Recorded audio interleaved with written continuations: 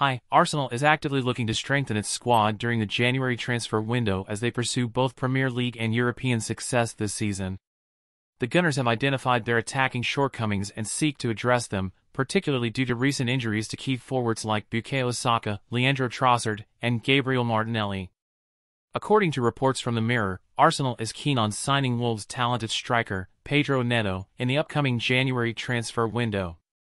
The Gunners had previously attempted to approach Neto's representatives during the last summer transfer window, but the move didn't materialize. At just 23 years old, Pedro Neto represents a promising talent, and Arsenal is eager to harness his potential at the Emirates Stadium.